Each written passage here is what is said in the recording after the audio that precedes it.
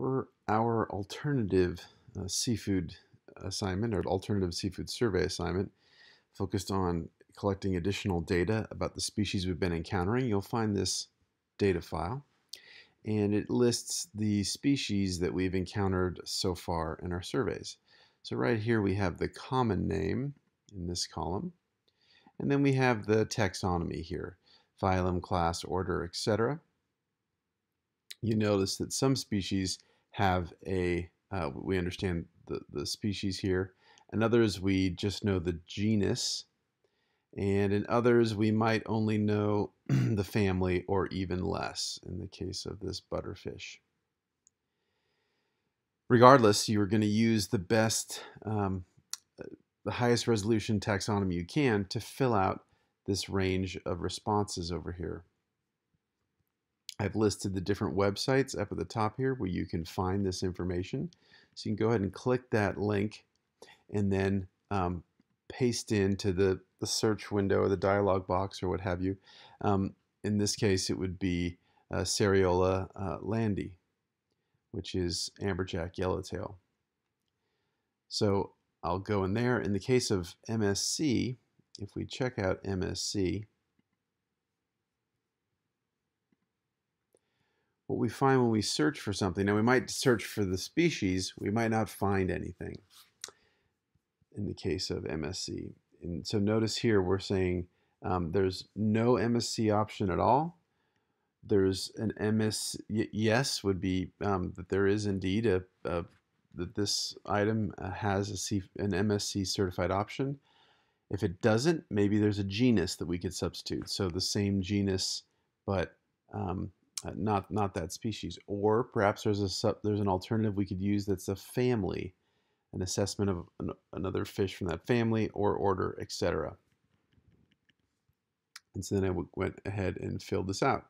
In this case, these two here had no MSC option. However, there was a previously certified, at some point in time, there was an MSC certification that's been revoked. So I noted that.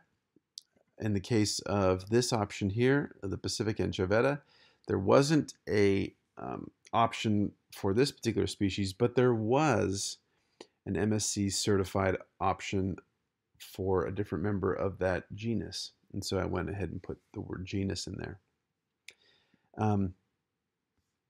Same thing with regard to Seafood Watch.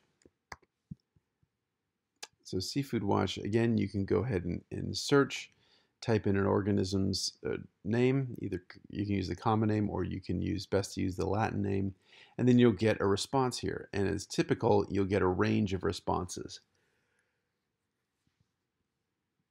Avoid, avoid, avoid. These are all the different options, right? Based on how it's harvested and or the location where it's being harvested from. So in this case, 100% of the options are to avoid. So when I come back over here to my data sheet, I would come up to here and I would say avoid. Boom. Now, in the case of this guy,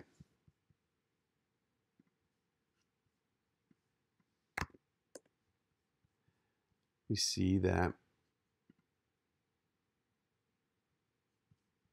we have some cases, again, some methods, some locations, they're a best choice. We also have some good alternatives, and we also have some avoids. So I'm going to fill that one out by, if it was just a single response, I would put that single response, best, good, avoid, etc. In this case, I put a range of best to avoid. In the case of OceanWise here,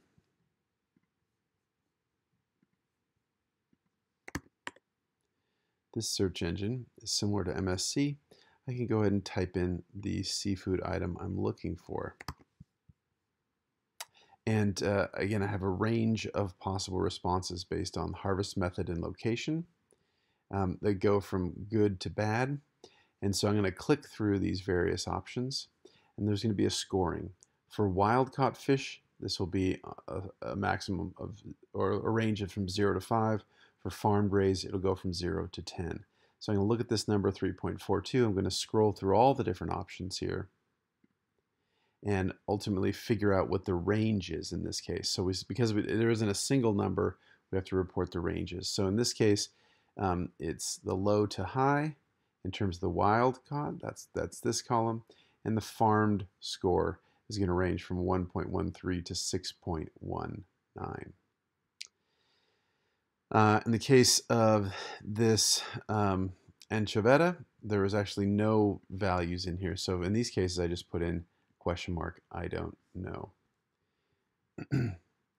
I can also check the amount of mercury that's in or potentially in these fish. So this is a compilation of some data that was collected about 6 years ago. We're looking for the average here. And so if we find the average for our organism or our similar organism, it could be, another family, another representative of the family or whatever, we get the average. That average goes in this column here. Then the last one we'll do, notice there's several different options, but these are all coming from one dialog box. This is Fishbase.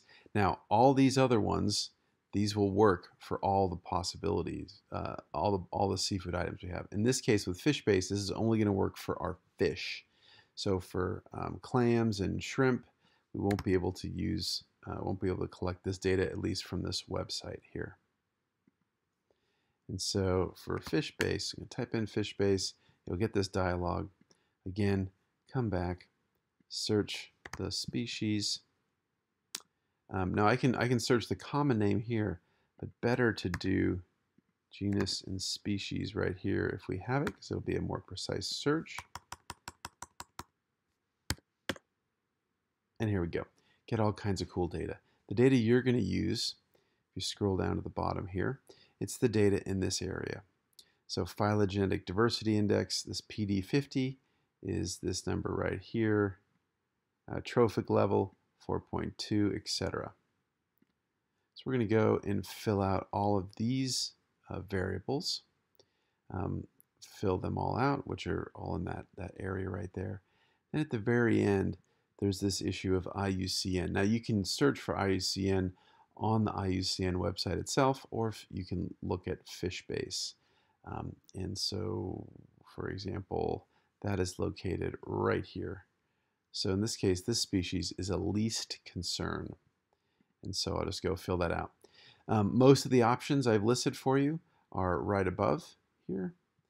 And to tell you what I'm looking for in this thing, I've done the first three rows for you, so you get an idea of what we're looking for.